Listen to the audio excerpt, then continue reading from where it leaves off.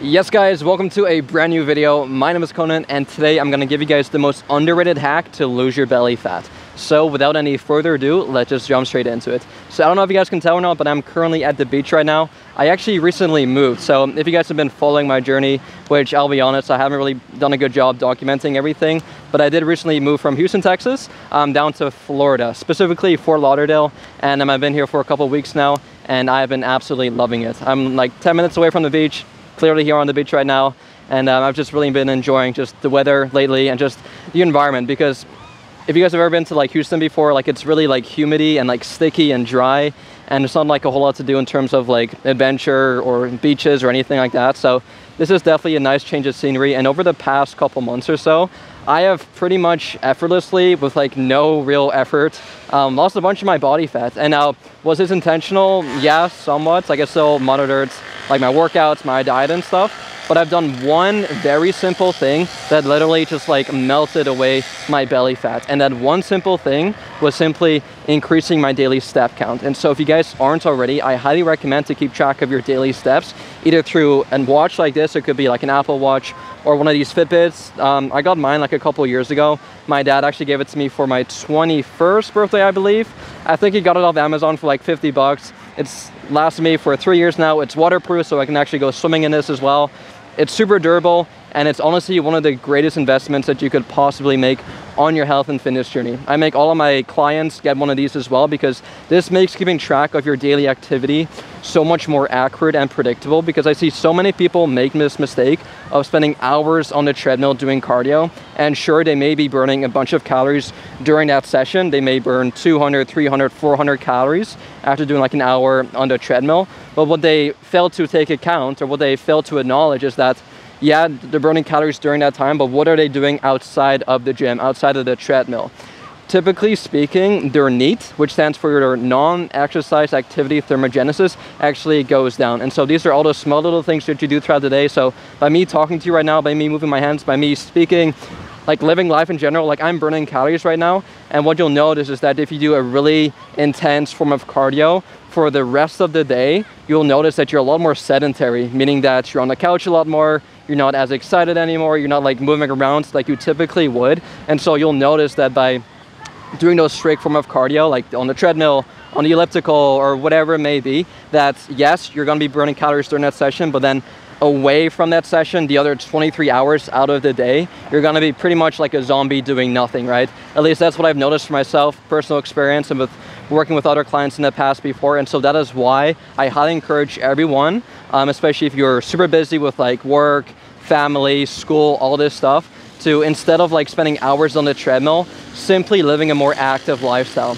And so what I've done personally is, like I mentioned, I got this Fitbit, and I've just been monitoring my steps, and I have just been a lot more active recently. So now I'm like actively like trying to be more active, whether it's like going on walks in the morning, in the afternoon, at nighttime, or like taking the stairs instead of the elevator, or parking a bit further away from work or from the gym, just to allow myself to get more steps in, right? Like all these small little things, which may seem like kind of a small deal. It's like, okay, so what? But it's like all these small little things definitely add up to you actually increasing your daily step count, which will therefore help you burn more calories throughout the day, right? Even stuff like grocery shopping, doing the chores, doing the dishes, all these things add up to burning hundreds of extra calories throughout the day without you really noticing it. And that is one of the biggest things that I've done personally, along with all of my other clients, to pretty much lose our body fat. And now with that said though, guys, like you cannot outtrain a bad diet. So you have to make sure at all times that your diet is in check, right? So make sure that on top of tracking your daily steps, you're also keeping track of your nutrition, right? So I use an app called MyFitnessPal to keep track of my daily calories. And then I also take progress pictures every single week, and I look at the body weights in terms of like hopping on the scale, and I kind of monitor that. And now if I notice that I'm on track in terms of losing half a pound to a pound a week every single week, then I know that whatever I have been doing over the past couple of weeks clearly is working, so I might as well keep on doing it, right? I always remind my clients of this, but what gets measured gets improved. And so if you're not measuring your progress pictures, your number on the scale, your performance in the gym, and all these other things like your steps, your nutrition, it's going to be damn near impossible to improve on that, especially when you hit plateaus, and plateaus are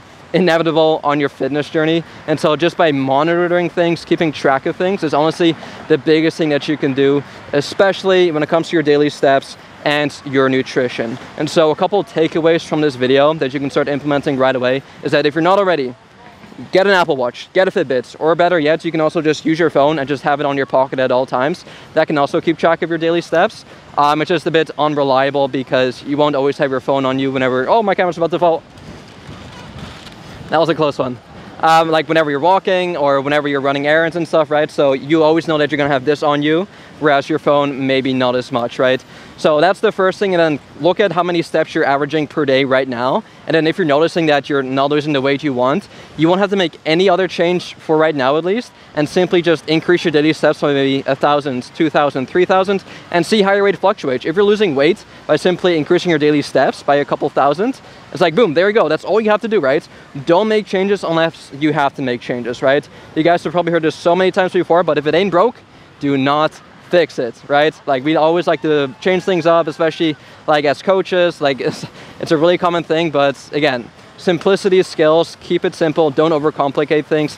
And that's basically what I've done personally to get me nice and lean for the summer, right? And now if you need a bit more structure within your current routine, let's say you're super busy right now with like work, other responsibilities with like your family and stuff, and you just don't want to figure this stuff out for yourself, which I highly I know what you mean. I know where you're coming from.